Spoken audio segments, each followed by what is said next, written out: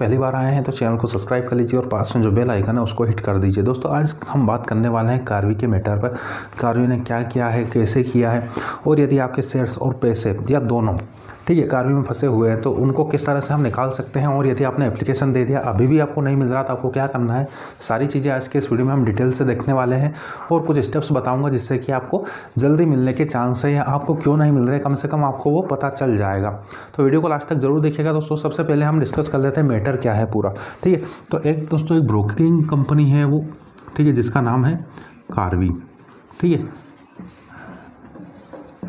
अब इन कार्वी ने क्या करा कि इनके यहाँ गए थे कस्टमर। ठीक, कस्टमर कौन होता है, मान लीजिए एक तो रिटेल ट्रेडर होगा वो, ठीक है, और दूसरा दोस्तों हो सकता है वो इन्वेस्टर। ठीक है, अब इन्वेस्टर और ये जब भी अकाउंट ओपन करवाते हैं तो अकाउंट ओपनिंग के समय पे क्या देते हैं दोस्तों ये, ठीक है, अपने सारे डॉक्यूमेंट तो देते ही हैं, साथ में आपको एक पावर ऑफ अटॉर्नी भी साइन करके देना होती है। ठीक है, पावर ऑफ अटॉर्नी, उसमें क्या लिखा रहता है दोस्तों कि यदि ब्रोकर का मन चाहेगा तो वो शेयर्स ट्रांसफ़र कर सकता है, वो पैसे आपके अकाउंट में ट्रांसफ़र कर सकता है, अपने अकाउंट से उसके अकाउंट में ट्रांसफ़र कर सकता है। सारी चीज़ें आप इसमें पावर ऑफ अटॉर्नी में साइन करके देते हैं। यदि दोस्तों आपने फिजिकली साइन करके नहीं दिया होगा तो आपने यदि ऑनलाइन अकाउंट खोला होगा तो एक टिक बॉक्स लगा होता रहता है, उसके आगे लिखा रहता है टर्म्स एंड कंडीशन करके, और आपको उसमें ऑनलाइन ऐसा टिक करके देना होता है। तो आप दोस्तों जब ये बिना पढ़े कर देते हैं, ठीक है, तो उसमें लिखा रहता है, कभी ध्यान से आप पढ़िएगा,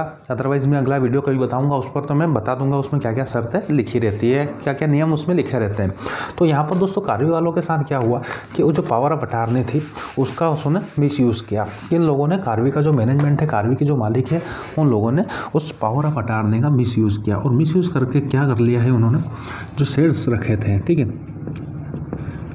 जो शेयर्स रखे थे इन्वेस्टर के, मान लीजिए हम इन्वेस्टर की बात ना करते हुए मान लीजिए हम अभी रिटेल लोगों की बात कर लेते हैं, जिसमें हो सकता है कोई शॉर्ट टर्म ट्रेडर हो, इन्वेस्टर हो, दोनों आ गए होंगे इसमें। ठीक है, अब इन लोगों का क्या करा, पावर ऑफ अटॉर्नी में जो उन्होंने शर्तें लिख रखी थी उनके हिसाब से कार्वी ने क्या करा, उनका जो मेन अकाउंट रहता है कार्वी का, ठीक है, कार्वी के मेन अकाउंट में यहाँ से शेयर्स उठा के यहाँ पर ट्रांसफ़र कर लिए।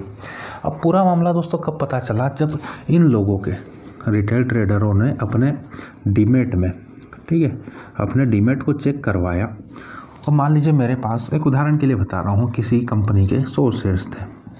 अब मैंने शेयर्स खरीद लिए, मेरे शेयर्स चले गए डीमेट में। अब मुझे क्वार्टरली स्टेटमेंट मिलता है, आपको भी मिलता होगा, मिलता हो तो लाइक कर दीजिए, नहीं मिलता हो तो भी लाइक करके नीचे कमेंट कर दीजिए। तो मैं आपको बताता हूँ आपको कैसे मिल सकता है। तो उसमें आपको पता रहता है, आपको बताते हैं कि आपके इतने इतने शेयर्स हैं इस कंपनी में। ठीक है, मान लीजिए आपने 5 कंपनी के निवेश कर रखा है या शेयर्स खरीद के रख लिए हैं शॉर्ट टर्म के लिए, तो आपको 5 शेयर कौन कौन सी कंपनी के हैं, ठीक है, कितने कितने क्वांटिटी है उनके, और क्या प्राइस पे आपने खरीद रखा है, सारी चीज़ें आपको उसमें पता रहेगी। लेकिन कुछ लोगों की ऐसी शिकायत ही आई थी कि हमने सर 100 शेयर खरीद रखे हैं, हमारे डीमेट में अब 70 शेयर्स दिखा रहा है, 0 शेयर्स दिखा रहा है या 50 शेयर्स दिखा रहा है। ठीक है, यहीं पर दोस्तों एक और समस्या उनके ये क्या आई, वो जो उनका ट्रेडिंग अकाउंट था उनमें से भी शेयर्स कम होने, मतलब पैसा कम होने लग गया। ठीक है, उनका जो ट्रेडिंग अकाउंट था उनमें से भी जो पैसा था, रुपया था, वो कम हो गया। अब दोस्तों फ्रॉड ओवरऑल क्या हुआ है कि एक तो डीमेट से शेयर चले गए, दूसरा उनका कैश कम हो गया। अब आपको क्या करना है, यदि आपने अब तक नहीं किया है तो मैं सबके लिए बता देता हूँ, यदि कर लिया हो तो अच्छी बात है, नहीं किया हो और अब भी आपको नहीं पता क्या करना है तो ये मैं आपको बताता हूँ अब आपको करना क्या है। ठीक है, अब मैं आपको बता रहा हूँ वो स्टेप जिससे कि आपके शेयर्स और पैसे दोनों निकल सकते हैं। तो सबसे पहले आपको दोस्तों एक डिलीवरी इंस्ट्रक्शन स्लिप मिलती है जिसको बोलते हैं DIS स्लिप। ठीक है, वो DIS स्लिप लेकर आपको कहाँ पर जाना है, आपको जाना है कार्वी के ऑफिस में। ठीक है, कार्वी के ऑफिस में आप जाएंगे तो आपको फॉर्म के साथ ये स्लिप अटैच कर देना है और इनको जमा कर देना है, और अकाउंट आपका हो जाएगा यहाँ से क्लोज।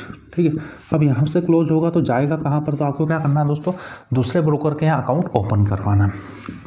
ठीक है, अकाउंट आप ओपन करवा लीजिए, और इस अकाउंट का DP ID, ठीक है, DP ID और जो भी डॉक्यूमेंट ये मांगते हैं क्लोज करने के समय, ट्रांसफ़र करने के, क्योंकि यहाँ पर दोस्तों आपके क्या होंगे, शेयर्स, कार्वी तो अब नया काम कुछ कर नहीं सकता, तो शेयर्स आपके ट्रांसफ़र हो जाएंगे न्यू अकाउंट में। ठीक है, नए अकाउंट में। नए अकाउंट में शेयर आप ट्रांसफ़र करवा लीजिए। आपने करवा लिया है और सारी कागजी कार्रवाई आपने डॉक्यूमेंटेशन कर दिया है, तो भी आपके अगर शेयर्स नहीं मिल रहे हैं तो वीडियो को दोस्तों लाइक करके नीचे कमेंट करके बता दीजिए आपके कितने शेयर्स कौन सी कंपनी के थे और कब आपने सबमिट किया है।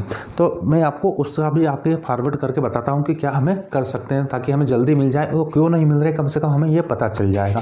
तो आपको ये प्रोसेस पूरा करना है, ठीक है। अब उसके बाद दोस्तों आपको क्या करना है, ये प्रोसेस कर लेना है और आपको ईमेल से कंफर्मेशन ले लेना है, ठीक है। आज जैसे HO पे आप ईमेल कर दीजिए, आपको कंफर्मेशन मिल जाएगा कि आपके डॉक्यूमेंट मिल गए हैं हमें और इतने दिनों में आपके शेयर्स मिल जाएगा। इतने आपको ये प्रोसेस कर लेना है और निश्चिंत हो जाना। अब दोस्तों यहाँ पर एक बात मैं बताता हूँ। आज है दोस्तों 5 जनवरी, ठीक है। आज है दोस्तों 5 जनवरी 2020 की।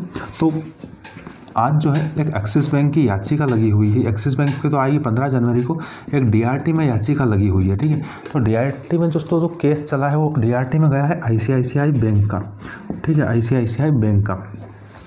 अब इसने अब दोस्तों बताया है कि अगर कार्वी पैसा नहीं दे रहा है तो हम चाहते हैं कि उसकी संपत्ति बेच दी जाए और वो पैसा वसूल कर लिया जाए। तो जो DRT है हैदराबाद का, ठीक है, हैदराबाद ने आज की 5 तारीख की डेडलाइन दी है किसको, कार्वी को, कि वो बता दे कि ICICI बैंक का पैसा देना चाहता है नहीं चाहता है, या उसकी क्या है, मतलब क्या कोशिश कर रहा है पैसा देने की। अगर आज शाम तक की डेडलाइन है उसके पास, अगर वो पैसा नहीं देता है तो हमें आज शाम को ही पता चल जाएगा कि क्या उसकी कार्वी की जो प्रमोटर्स हैं, उनके मालिक हैं, उनकी एसेट्स भी जब्त करके क्या उसको बेचा जाएगा और कब तक आपका पैसा मिल जाएगा। दोस्तों ये थी छोटी सी कहानी कार्वी पर।